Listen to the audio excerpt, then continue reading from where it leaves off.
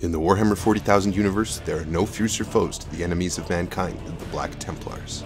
Through their unyielding faith, the Black Templars fight with a zeal and determination that makes them feared throughout the galaxy. With their fanatical devotion to the Emperor, the Black Templars have waged war against the mutant, the heretic, and the Xenos in an unending crusade for 10,000 years.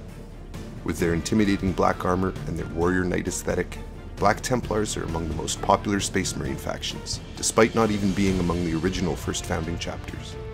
You're watching Eric's Hobby Workshop, and in this video, as I work on my Black Templars army, I'm going to show you why the Black Templars are the coolest Space Marines in the Warhammer 40,000 universe.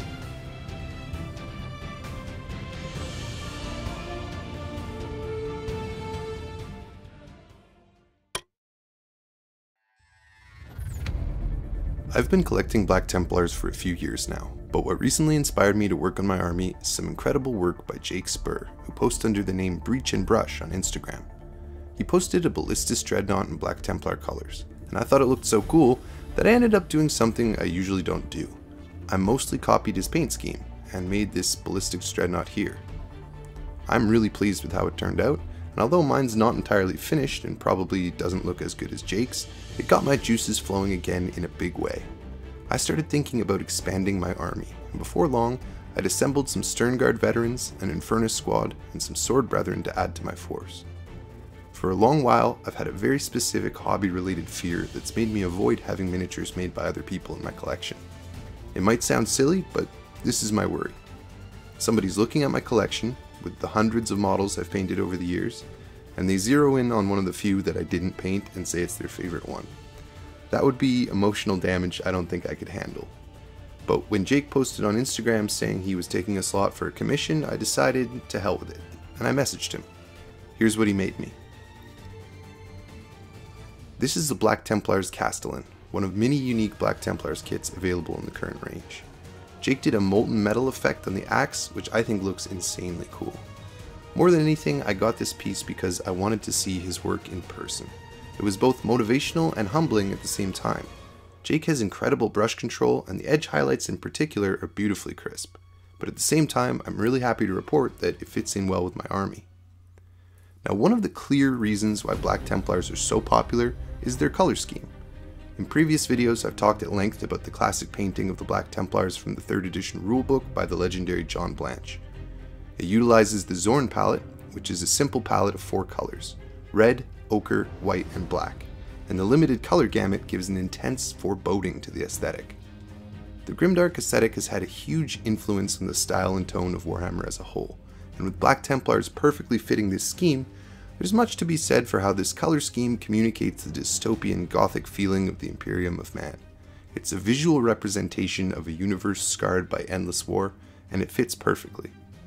But beyond this artistic analysis, there's something more basic and fundamental that makes the Black Templars color scheme so popular. And for lack of a better way of putting it, it's as simple as black is the most badass color. And I think at some level we all instinctively know this to be true. There's a reason why all the coolest characters wear black. In the world of marketing, color associations and how they make you subconsciously feel is a fairly widely studied topic. Blue is associated with trust, security, and dependability, for example. Many corporate brands take advantage of this. It says, "Trust us with your money," or "Our cars are dependable," or "We won't do anything malicious with your data." Green is associated with freshness and nature and prosperity. And red apparently makes you hungry, which is why pretty much every fast food logo uses it. But black is the color of power and authority. That's why often black is used by luxury brands like Chanel. It's authoritative, it's serious, it's the color worn by SWAT teams, priests, and judges. And what do you get when you combine a SWAT team, a priest, and a judge? You get the Black Templars, basically. So I've been painting up some Terminators for my army, and the black armor just makes them feel so solid and foreboding. You can almost hear their heavy footsteps as they advance relentlessly. Black also has the effect of allowing the areas of contrast that you want to bring attention to really pop and draw your eye. I used a white helmet to accentuate this effect, and applied red transfers on the shoulder pads here. Of course, you have to drill your gun barrels, so here's a tip for how to get an accurate hole. First, use a push pin to make a pilot hole before drilling. It's much easier to center the hole this way. Now, you may be saying to yourself that there are other well-known Space Marine factions that wear black, and you'd be right. The Iron Hands and the Raven Guard are also both predominantly black in their color scheme, and there are an infinite amount of successor chapters that you could play with to make up your own color scheme. So what makes the Black Templars special? The difference is, the Black Templars have a style and aesthetic that takes their image as cold and unrelenting warrior zealots to the next level.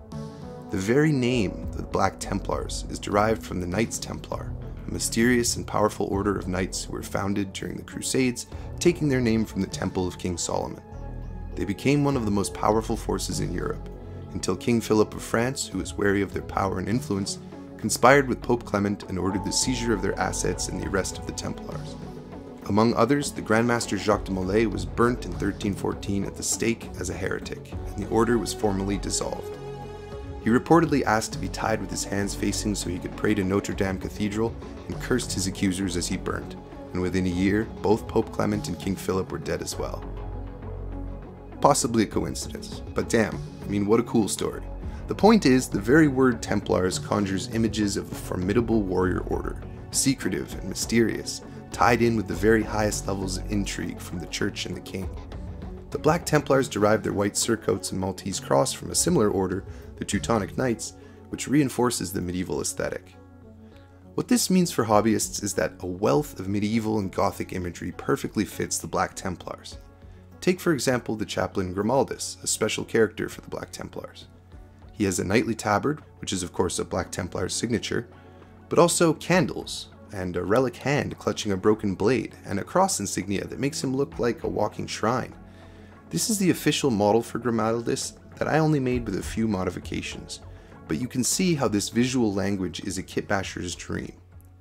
Now let me show you guys something really cool. My friend, who posts by the name KitBashPowerhead on Instagram, sent me this kitbashed Black Templar chaplain in Terminator armor that he made. This thing is absolutely insane.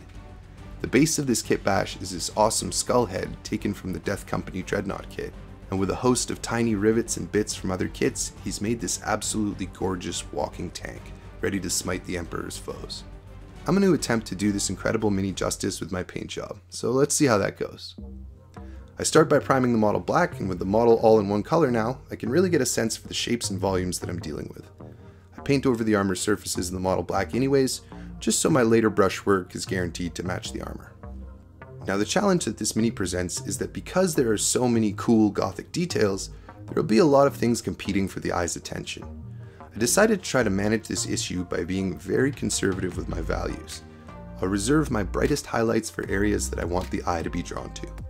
Naturally, this is the face of the mini, and although I want the cloak to read as sort of a creamy tan color, areas like in behind the model are actually painted quite dark, which should frame the model nicely. I paint the skull face and the bones in the relic above with quite a dark tan as well, slowly layering up highlights. I'm really trying to make the volumes stand out, so I imagine the light source coming from the upper right. I paint the outside of the cloak a rich dark red by mixing the eventual color I want with black. A lot of people say you shouldn't mix colors with black for shadows, but I'm deliberately creating a desaturated look here. This will allow me to draw further attention to specific areas with saturation later. I use a cold, pale, brassy tone on the relic above for the same reason. As I highlight the face, you can see the look that I'm trying to achieve start to come out. Framed by that black rim, the near white highlight on the face really draws your eye. I start sketching in chunky red highlights on the cape as well, and you can see the saturation is really starting to come through. Placement of highlights on a complex shape like this is something I still haven't totally mastered, but as they say, there's only one way to get to Carnegie Hall. I add some bright highlights to the tabard on the top of this guy's leg, as well as on his torso in the center. This is again all about bringing attention to the center of the mini so that it reads well. For that same reason, I use a quite dark metallic paint to paint the metallic chains and other bits. I'm a member of the Army Painter Factory team, so I'm using Army Painter Fanatic paints for this. They sent me the entire range, and there's a huge amount of tones and colors, but ironically that doesn't stop me from mixing them to create even more tones and colors. Recently, my teammate Sam Lenz absolutely cleaned up at Adepticon with pieces painted with these same paints, winning a Silver Demon, 2 Resin Beast categories, Path of the Worthy by Atomic Mass Games, and P3 Grandmasters by Privateer Press. Now I may never be as good a painter as Sam, but it's nice to know what's possible. These large tilting shields on either side of this guy's head are going to have a white background, but I don't want them to steal all the attention, so I use a grey instead. It'll still read as white in the context of the mini, but a darker white, if that makes sense. The base of this mini is a crazy custom piece as well, shaped like a Maltese cross covered in rubble, and I start by painting it tan with a bunch of reddish hues wet blended in. I of course am drawing some inspiration from the Blanche painting, where the Marines are all standing on a cream colored ruin in the reddish dust. I define some of the metallics with strong tone, and pick out a bunch of the stud details with a dark metallic. Now, I'm not painting this guy for competition, and it may not win any awards, but goddamn, I think this is looking incredible, and I'm really proud of this guy. Hell yeah. One thing I love to do when I've painted a miniature is add a magnet to their base to make them easier to transport and store. Now if you're in the market for magnets, there's no finer purveyor of magnets than the sponsor of this video, the Magnet Baron. The Magnet Baron has loads of different sizes and shapes of magnets at great prices, and their website is tailor-made for wargamers to find the right magnets for the exact use cases they need. The magnets are really strong and high quality. Watch this. You can shake, you can go upside down, your minis won't budge. So head over to themagnetbaron.com and tell them I sent you. Now back to the video. Probably my biggest weakness as a miniature painter is that I never seem to finish my pieces to a high level all over. Part of this is because I'm constrained by YouTube deadlines and an attention span that can only be measured in nanoseconds. But I will say this, one thing that my short deadlines and even shorter attention span have gotten me is that I can paint things pretty well really quickly. And since a lot of you are busy, I think this is a useful skill to have, so let me share some of that with you.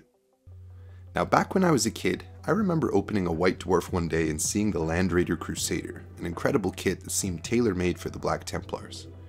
Now I only played Warhammer Fantasy back then, but it still grabbed my interest even then. Now in recent years I was able to get one of these kits, and I think it still looks as awesome as it did back then. Now last year I made a video about how to paint tanks, and one of the most frequent questions in the comments was how do you paint a black tank? So this seems like the perfect time to show you a quick method to do that. Now, usually when I assemble a tank, I try to leave as many parts movable as possible. It makes it easier to pew around with them on the table, and it's a nice touch. But this Crusader's Hurricane bolters are made from metal, and their weight makes them swing around wildly in their sockets. So I added a dab of glue to keep them in place. Now the tank is already primed, but I start by spraying the whole thing black with my airbrush anyways. Painting black is often considered challenging, because it's easy to go overboard and have it look grey, and if you don't go far enough, there's no definition and it looks unpainted. I'm going to show you a quick method to get the best of both worlds.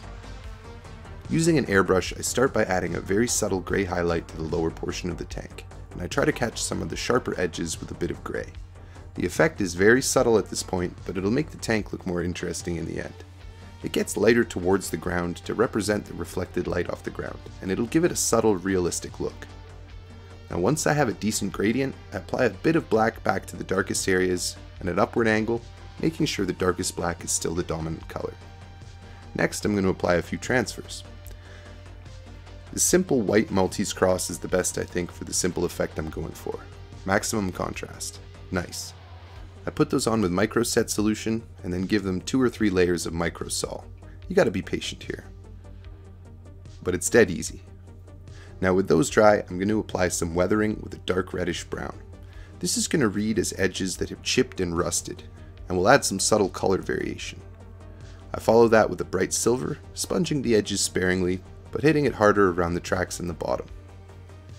I pick out a few of the lenses in a nice rich gradient of red, and pick out some of the metallic details in dark silver. Then I hit it with a generous coat of matte varnish. What, did you think there was going to be more steps? I told you it was going to be a quick method. I think for what it is, it looks tremendous though. The silver chips define the edges without having to painstakingly highlight all those long straight edges. I think it looks phenomenal. Solid, intimidating, and it was dead easy to paint. So as you can see, my Black Templars Crusade force is coming together nicely. I hope this video has given you guys a glimpse into why Black Templars are so cool, and why they continue to capture the imagination of so many players and hobbyists. Thank you guys for watching, and a huge thank you to my Patreon patrons. If you join now, you can get access to our Discord server, behind the scenes vlogs, exclusive promo codes, and more. Speaking of which, the Army Painter has given me a promo code I can share with you guys to get 5% off all their products. I'll put that on the screen here.